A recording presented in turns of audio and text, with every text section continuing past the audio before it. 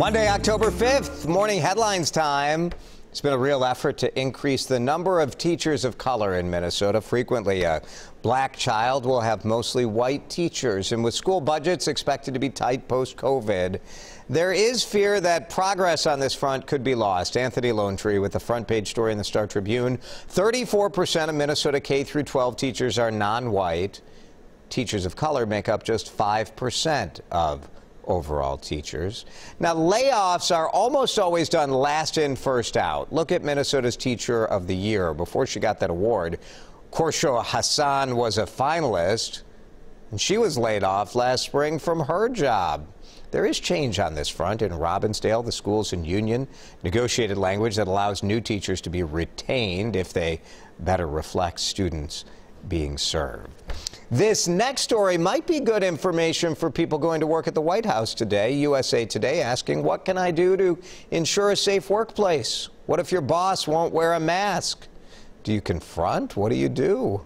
OSHA does require employers to provide a safe workplace, but what does that mean in reality? In Minnesota and Wisconsin, there are mask mandates, so there are some state regulations on this. HR experts and attorneys recommend bringing your concerns directly to your manager. If you're nervous about that, go to HR, because employers aren't legally allowed to retaliate when you do that. If your concerns are not being addressed, you could consider filing a complaint with the local health department or with OSHA.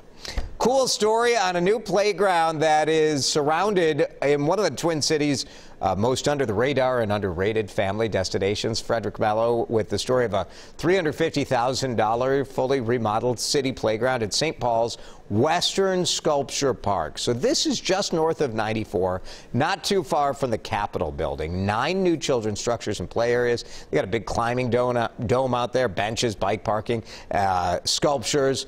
Nonprofit group Public Art St. Paul maintains a lot of the sculptures in the park. The city collaborates, help pay for the playground, along with help from Target and the National Park Association.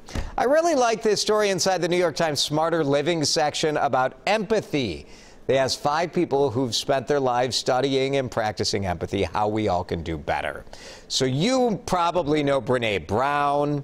Her tip here, ask yourself, have you experienced grief, despair, hopelessness, love, joy? Empathy is not about sharing an event in common. It's about understanding a shared emotion.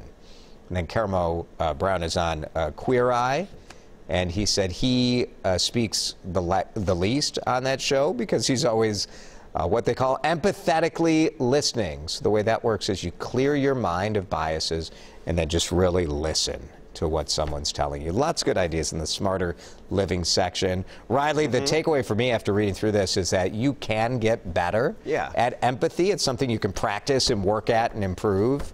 And I think we all could kind of use a dose of that, you know? No, definitely. I feel like, it's one of those things that, you kind of work on every day. I mean, there's many things that we can work on every day, but this is definitely one of them. Yeah, it's not an innate thing. I think people think, oh, he's empathetic or she is. No, we all can be. You just have to, you do have to, dedicate yourself to it. Right, exactly.